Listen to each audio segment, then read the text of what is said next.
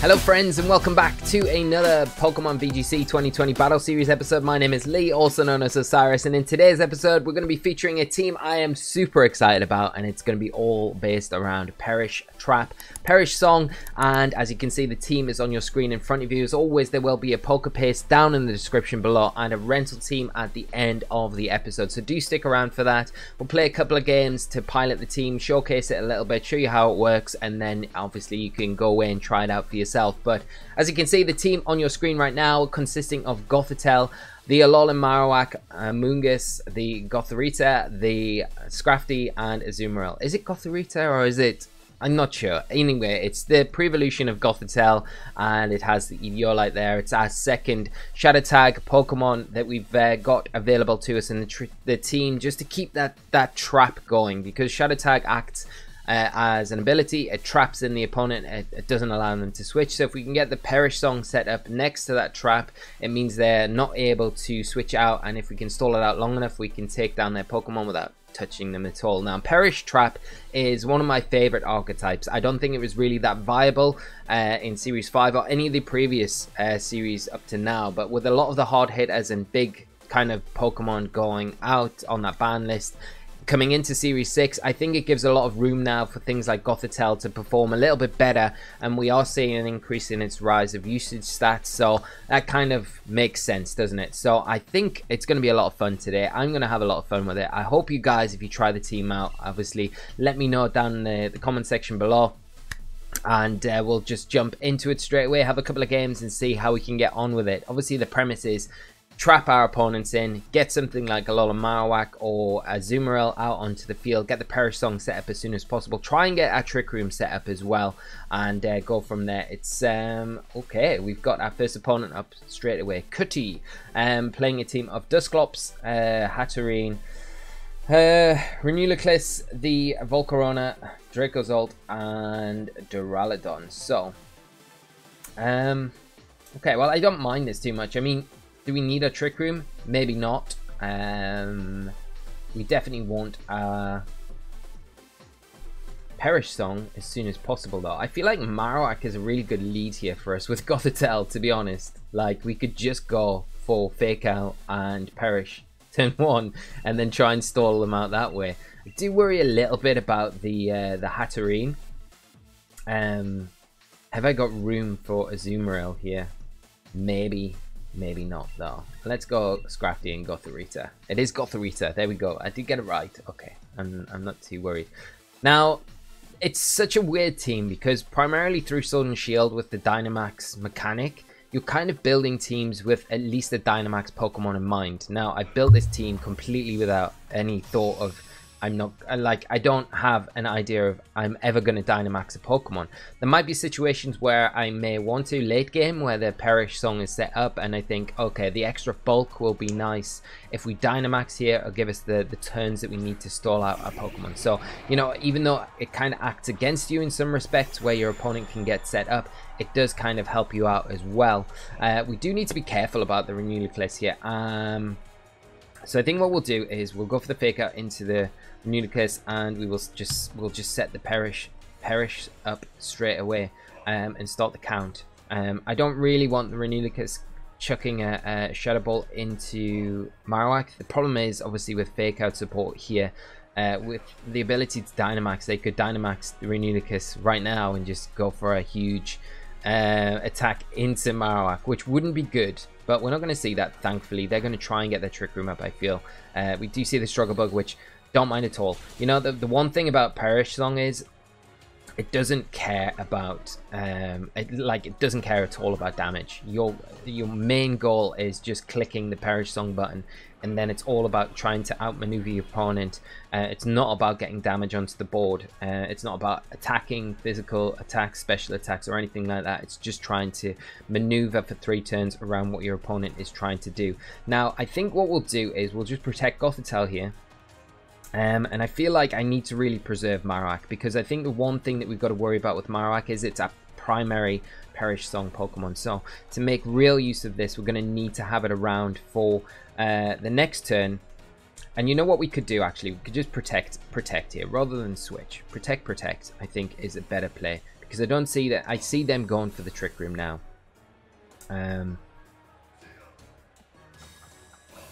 Yeah, and we'll see what my opponent does. They're going Heat Wave, trying to get damage out now.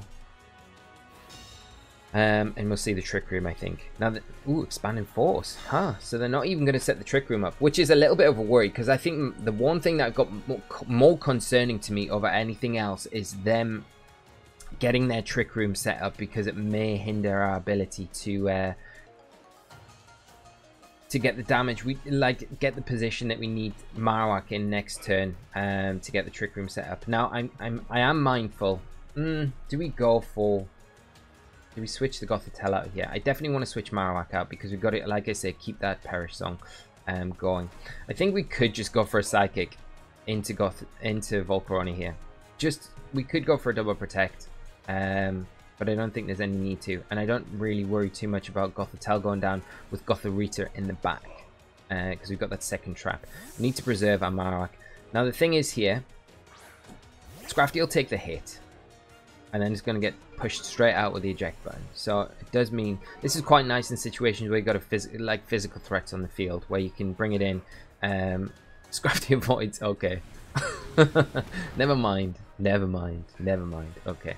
The Psychic coming out, and we should take the Expanding Force if that's what they go for. They may go. They have, yeah, and it's not really going to do too much to Gothitelle either. So everyone's Perish drops to 1 count. So this next turn, we can actually decide to sack Gothitelle if we want, or we can bring in Gothorita. I think we'll bring in Gothorita here, and we'll go for a fake out into the Volcarona. I'm not too worried about the Renewlicus. I think if it had Shadow Ball, it would have went for it by now. It would have made sense to go into the Marowak with it, and it would have made sense to go into the Gothitelle with it, because I think you target the Gothitelle hard to get rid of the trap. So we'll get that fake out. Don't really care if we get burned either, to be honest. Like we are.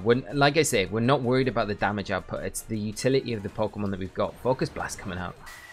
There we go. It actually makes contact as well. Not going to be enough to take Scrafty down, but puts us in a really nice position this next turn to get Marowak back onto the field now. Not going to take any damage because both my opponents have attacked. And then we're in a great position this next turn to get Marowak's Perish Song set up once again, and then go from there. So you can see there's a first Perish ending on the Volcarona, making easy work of that, and the Renewlicus, and then we've got we do have fake out support as well from the Gothorita as well, so we can make use of that. We've just got to be a bit mindful that whatever comes in next from my opponent will be able to max, and if it's a hat, you've got to imagine that might be the thing that does. Although it is the Dracozolt, okay. Which we don't worry about too much, and the Duraludon. Okay, so I think what we're going to do now is play a cheeky game of Ally Switch. And I know what you're all thinking. I'm not the biggest advocate of Ally Switch, but I think it's a tool that you probably need with Perish Song. In some situations, it does create the ability to allow you to not get tanked so hard. Now, I think if you're Duraludon here, I think you go after the Marowak, because you know that's the Pokemon with Perish Song. So if you can get rid of the Perish Song, you can pretty much win this game. Now, this is where the Ally Switch comes in here, very handy. Although, Stalwart is a bit of an awkward ability, isn't it? So, we may not be able to do it anyway. We'll try. We'll see what happens. They may have just targeted the Gothorita. High horsepower coming in. Okay, so that's perfect. And max Wormwood. Okay, so we hopefully do take this. Yeah, we do take it. Okay, so that's perfect. I mean, I've got a very bulky Marowak. You'll be able to see from the Pokepace what the bulk's like on these Pokemon, and I think the bulk is massively important. Now we're in a great spot. We are in an absolutely amazing spot. We get a Perish Song up. We can just protect this next turn. Then the turn after that, we switch out. If we take knockouts, we take knockouts, but the game is pretty much over now, because they just aren't going to have the firepower to take these two Pokemon down this turn without some major RNG luck here. You're going to need a crit into the Marowak. You're definitely not going to take down both Pokemon here. So we're in a great position. We still got 4 Pokemon. And this is really ideally where you want to be with Perish. And you can see my opponent knows it's going to be over. So there's the battle cancelled. And my opponent was pretty highly ranked. You know, they were like 397th on the ladder. So it's not like they've got a team to just say, oh, well, we didn't go up against a great opponent. They're obviously doing super well at the minute. And I mean, Perish best of 1 as well is way more powerful than Perish best of 3, of course, because your opponent has in a best of 3 time to adjust a little bit and kind of make a game plan against what you're doing. A lot of the time in Perish with best of 1 is you're taking them, catching them off guard really. And if they get their leads wrong, a lot of the time it's almost too late at that point. So we'll see what my next opponent does. They are bringing a team of Comfey, Gothitelle, Urshifu, Lapras, Dracozolt, and Talonflame. And I'm pleased with playing Urshifu in this second game because Urshifu, along with Dynamax that I mentioned earlier, it's a little bit problematic for Perish Trap. Urshifu is definitely a Pokemon that causes a lot of issues for Perish Trap because of its ability where it can hit through Protect, so you haven't got the ability to always stall as well as you maybe want to be able to do. Okay, so I think we've got to approach this a little bit differently this game. Trick Room's not bad here for us. I think Azumarill is probably our best bet to be a Perish Trapper. Dracozolt does cause us a lot of issues though in that respect, so but I'd imagine they probably go Lapras. Although, if I was my opponent, I wouldn't. I would be bringing the Dracozolt 100% of the time. Yeah. I think what we'll do is we'll go Gothitelle, we'll go Azumarill, we'll go Scrafty, and do we need our second trap here? Gothorita, it's probably good. I kind of want to bring Marowak, Amoonguss, and Gothorita here, but I think we'll try it with these 4. We'll see. I think that the inclusion of Alolan Marowak for myself might be enough for my opponent to like just think twice about bringing the Dracozolt potentially, and that's what we're kind of hoping for here. And this kind of falls back onto the whole best of 1 concept, because in a best of 3 they're going to be able to figure out what the best combination of Pokemon is. They've got all the tools really to be able to shut this down, and they're making a nice lead here, a really nice lead. Now all they need to do really here is Max with Dracozolt, and I'm pretty sure they've made the perfect lead against us here. Yeah, dogfighting. I mean, Gothitelle's going to be able to set up the Trick Room for sure. Whether or not we want to bring in Scrafty, get an Intimidate off, proc the eject button, and then get Azumarill back onto the field, it's probably the best thing for us to do. Now this is where Marowak would have come in incredibly strong, because we'd have the ability to utilize, or at least kind of pressure the Dracozolt into not going for the max lightnings at least, but we'll see what it does. There's a Wicked Blow. Maybe they're doubling into Gothitelle, you know, want to prevent the Trick Room completely, but I can't see them leaving the Azumarill alone, because then that would allow them to get oh, they're going for it. Wow, okay. Well, that's a nice play from my opponent. They want to get rid of the trap. They want to get rid of the trap. Thing is, this next turn is we can set a Trick Room up. Now, things are getting very tricky for us here, because we can get a Trick Room up for sure. We can fake out the Urshifu, and that's 1 turn. But it's going to take us a little bit of time to get our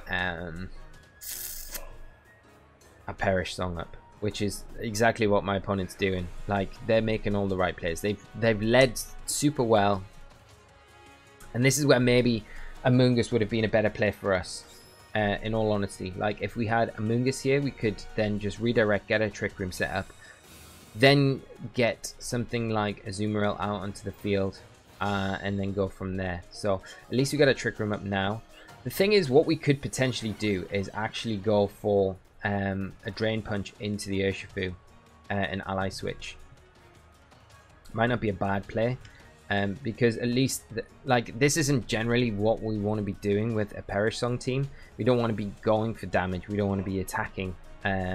Really, we want to be stalling out our opponent and switching, protecting, doing all sorts of nasty stuff like that. So I think we do have the option here where we can try and get rid of Urshifu, because Urshifu is such a pain. There's no way it's going to Wicked Blow into Scrafty. So I think either way, the ally switch here going to be a decent option for us, because then we're going to be able to get rid of the Urshifu at least. There's a Bolt Beak going to be into Scrafty.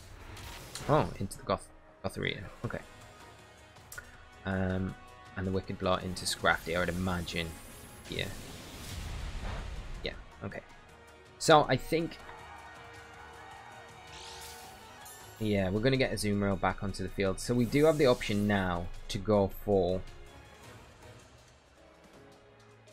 the Perish Song if we want. We've got the option to go after Urshifu as well if we want.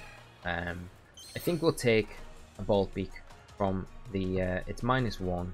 His Life Orb though, so we do have to be very careful around it. We do have the option, funny enough, to go max and play rough into the Direct Result, which might not be a bad play, you know. Like we could do that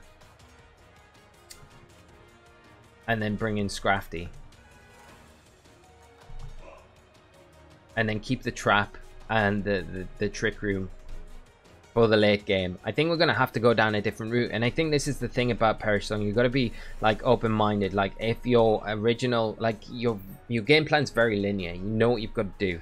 But I think in situations like this, with the problem Pokemon like Urshifu, like we mentioned earlier, in Dynamax Pokemon, I think you've got to play it a little bit like on the cuff, on the fly. So you've got to try and take advantage of situations in the Pokemon that you've got on your team and hope that that is going to be enough for you to, I guess, get rid of some Pokemon. Because if we can get my opponent down to their last 2 Pokemon and we've still got Azumarill intact and we've still got Scrafty and Gothorita, if we've got 3 Pokemon, we can win the Perish Zone with the tools that we've got. We've got double Fake Out, so I mean, it's an option there. We'll see if my opponent maxes here, because that would be, yeah, that's what I imagined them to do.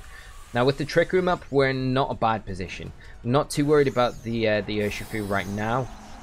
It's going to Wicked Blow probably the Gothorita, and you never know, because we've thrown the ally switch up already. It does throw a few mind games like across onto my opponent's side of the field. So whether or not they target right here is another thing coming. I think the ally switch is something that you definitely say you could see coming out, but again, it's not guaranteed. And you can see the power. Like Azumarill in this team is not built to be doing damage. It really isn't. And you can tell by that there. Yeah, they're going for predicting the ally switch. So they're going into the Scrafty here. Thankfully we've got the Drain Punch that we can take advantage of onto the Urshifu maybe the next turn, although they have got the ability to switch now. We could double up into the Drake Result this next turn. They're doubling up into Scrafty slot, I think. Wicked Blow, but we do take that just about. Okay. So the big thing here is we need to preserve Scrafty, which we can do, I think. But we've got to, I think, go for the Starfall into the Drake Result, and I think we've got to go Drain Punch into Urshifu. Now Urshifu might switch, might protect here. Let's see what they do. And I think it's going to be a damage roll whether or not Starfall gets the Drake Result here. I'm kind of in one respect, I'm like, okay, this is good to show like a different mode of the Perish Song team, but at the same time I'm like, oh, I really wish we hadn't played this. But I mean, if you're going to play this team, this is the sort of stuff that you're going to come up against now and again. Now you could argue that you could put a few more EVs into Azumarill for this sort of matchup, and this is what like fine-tuning teams really does. You know, you come up against things that give you a lot of difficulty, and you fine-tune them. I think we take this. Yeah, just about. Okay, and we'll get the Drake Result the next turn, so we're not in any worry. We've got our Citrus Berry, so that's useful. I mean, a Drain Punch probably gets a Drake Result, so whatever we do, we could maybe concentrate down on my opponent's Pokemon next to it. Lapras is going to be a bit of an issue if it comes in, because obviously it does have Freeze Dry, so it will hit Azumarill for super effective damage. We do have Scrafty, which can hit it for good damage as well. It's going to be the Gothorita. Okay. So, I mean, that's not the worst thing. I could kind of cover my bases by going for the Starfall into Dracozolt and a Drain Punch into Gothitelle. Because they could ally switch here, and that would help us get around the ally switch. Like I say, Drain Punch should get the Dracozolt from this range. Like Scrafty's not something to scoff at. It's still going to be hitting hard. Stab, Drain Punch should be enough to get that Dracozolt. I'd worry if it didn't. They may max guard here, but I mean it's not going to really do them any favors. They may max guard and then Trick Room. That could be the play that they go for, and then they're in a great position going into this next turn. Okay, they're just going to fake out. Okay, that's fine. That is like super fine. Now what we want to do here is, I think we've... Okay, the dimensions turn back to normal. Not ideal for us. Like, in all honesty, not ideal. We can't switch either. But we do have... Okay, I think what we've got to do is... where are they going to target? Where are they going to target? Are they going to target the Azumarill? Because I kind of want to protect and go Drain Punch. And, like, if we can get the Drain Punch off, then I know Aqua Jet should pick up the knockout. Even if the Drain Punch doesn't. But the Drain Punch should get the Dracozolt here. Yeah, should have been keeping an eye on the Trick Room turns as well. I thought we had like one more turn rather than what we didn't. Now my opponent probably makes a smart play and goes for the Scrafty here, I'd imagine. And there's the ally switch, so we're getting our asses kicked. Oh, Scrafty avoids. Oh, they go after the Scrafty. I mean, that's nice. So we get a little bit of health back with Scrafty, which is going to be useful. They do target the Scrafty here. I don't think an Aqua Jet is going to be enough. That's the problem. And then if we lose Azumarill, then we lose our ability to Perish Song. Now we could rely on... They don't really want to Perish Song right here because we're kind of putting ourselves in an awkward position. Kind of want to... I'm going to Aqua Jet and I'm going to Drain Punch again into that slot. We'll see. We'll see. Like I say, I don't think Aqua Jet's going to be anywhere near enough to get... Okay, Gothitelle going to protect here. I mean, if Hustle comes in, like this will win us the game here. If Hustle misses... See, some not quite enough. Ball Beak. It does hit. Where are we going? Okay. Now we lose the Azumarill, which isn't great. So we lose our Perish. Okay. Now what's my opponent's last Pokemon? We might be able to do this. You never know. Like, the Gothitelle's got no way to hit Scrafty. We know that, okay? So that's something we've got on our side, for sure. It is Lapras. Okay, is it Weakness Policy Lapras? That would make things a bit more trickier. Sure. Okay. I think we go... kind of want a Trick Room. I do want a Trick Room because I think Scrafty needs a Trick Room support. And we could Trick Room and we could protect. I don't want Scrafty taking any unnecessary damage here. And then if we can get a Drain Punch. Okay, that's perfect. If they Trick Room though, that's not the best for us. Let's see. I think they do Trick Room, to be honest. They probably Trick Room our Trick Room. No, they Psychic. Okay, they're going after Gothorita. It's fine. They like doing no damage. That's super fine. Now we Trick Room. Now they're going to Trick Room on a Trick Room, I think. Thing is, I'd like to taunt the Gothitelle. Honestly. I might ally switch and go for a taunt into Gothitelle. Because I think, like, you either ally switch here, you try and Trick Room. And I think you try and Trick Room to reverse the Trick Room. So, at least then Lapras is going to be hitting first. Gonna be a long drawn out game though, because we've got no way of really damaging the Gothitelle without Drain Punch. So that's the thing. It's just getting Scrafty into a good position now where we can tank the hits from Lapras. But if it is Weakness Policy, then it makes things a bit more difficult. Okay, we're gonna see ally switch. It's fine. We get the taunt into the Lapras, so now we know it cannot protect. So that's a good thing for us. Hydro Pump coming out. It's gonna be into the Goth. Oh no, it's gonna be in. Yeah, that's fine. We should take this. Yeah. Okay. Now we've got to. Do we taunt again? Or do we? I mean, the Gothitelle can't really do too much. I mean, it can Psychic, but it can't really do too much. I'm going to Drain Punch into Lapras. And I'm just going to protect Gothorita. So what you get for running Ally Switch, you get all these Ally Switch mind games. So yeah, we guessed right. Okay, we're going to get some nice... Oh, wow, that's big, fat damage. That's what we like to see. Hopefully it's not a weakness policy proc. That's put us right back in this...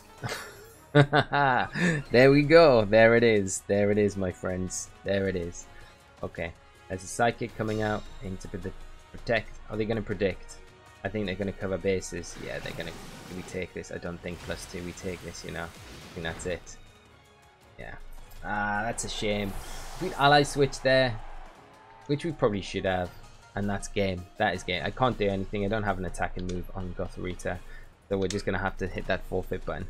But I mean, I think we did alright. We definitely had a win con there where we could have Ally Switched that turn rather than protecting. But I wanted to play into the mind game rather than go for the straightforward play. And it didn't quite pay off for us, unfortunately. So I think from the lead, we did pretty well to get where we did in the game. It was more about, I think, in the end, preserving Azumarill. If we preserve Azumarill, we win that game, I think, all day. So, I mean, it's just one of those things. But it's a very fun team. I kind of want to keep playing with it, honestly. I have a lot of fun with Perish. So, I'm going to continue to improve the team. So if I get it to a really good point in the next few weeks, I'll probably be playing it over on stream because I do believe in it. I do believe it's going to be a very strong mod to go forward with. Now, what can I get rid of? All these teams.